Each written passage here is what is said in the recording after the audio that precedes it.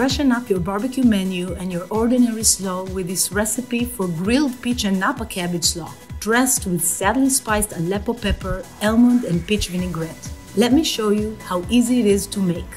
First, we'll preheat a grill on medium-high. Combine the honey and oil in a bowl.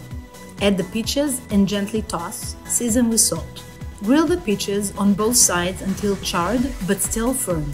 Set aside. Place the cabbage, fennel, red peppers, kohlrabi, green onions, parsley and chives in a large bowl.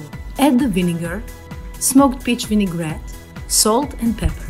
The smoked peach vinaigrette is made from real peaches puree and has a delicious full flavor. Finish the slaw by gently mixing in the peaches and candied almonds. So here's our finished side salad.